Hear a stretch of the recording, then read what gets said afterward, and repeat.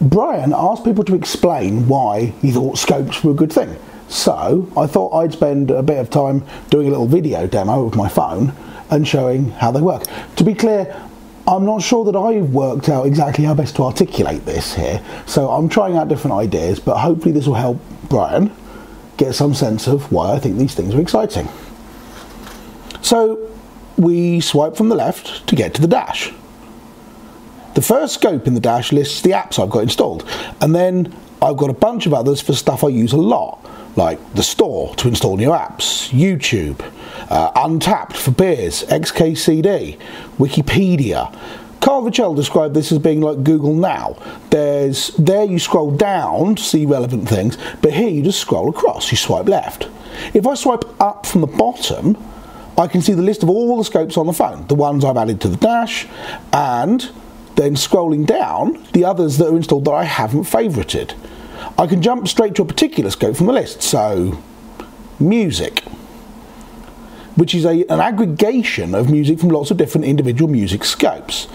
If I pull up the settings, you can see it's picking up music tracks from 7digital, SoundCloud, Grooveshark, and I've let it see my location so it can also show local gigs with Songkick.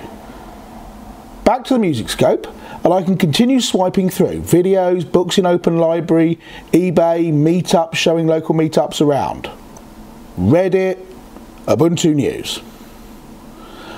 And that stuff's right there without me having to start up an app to get it.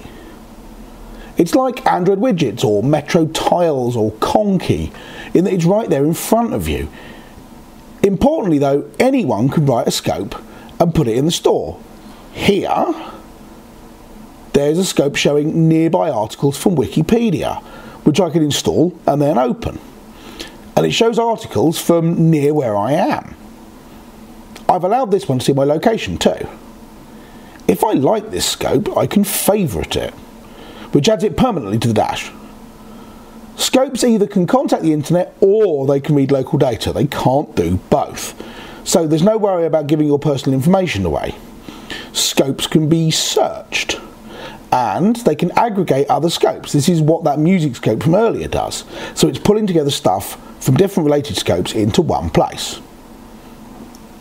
Anyway, Bryan, I hope that helps at least a bit.